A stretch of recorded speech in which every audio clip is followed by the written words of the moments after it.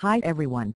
In this video we are going to show you how to solve Windows 8 activation error 0x80072f8f security error. Sometimes, when you try to activate Windows 8 operating system using Internet, you will receive a message which says security error 0x80072f8f. Here is the solution to solve this issue. You are getting this security error because your computer's date and time are not updated. You can update the date and time settings of your computer by clicking on the clock on the extreme down corner of the screen. Click on Change Date and Time Settings link. A new window will be displayed. Click on Change Date and Time button.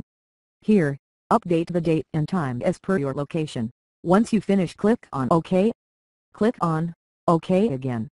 Now you can start activating your Windows 8 operating system. Thank you for watching. This video brought you by MediaScope Broadcasting Limited.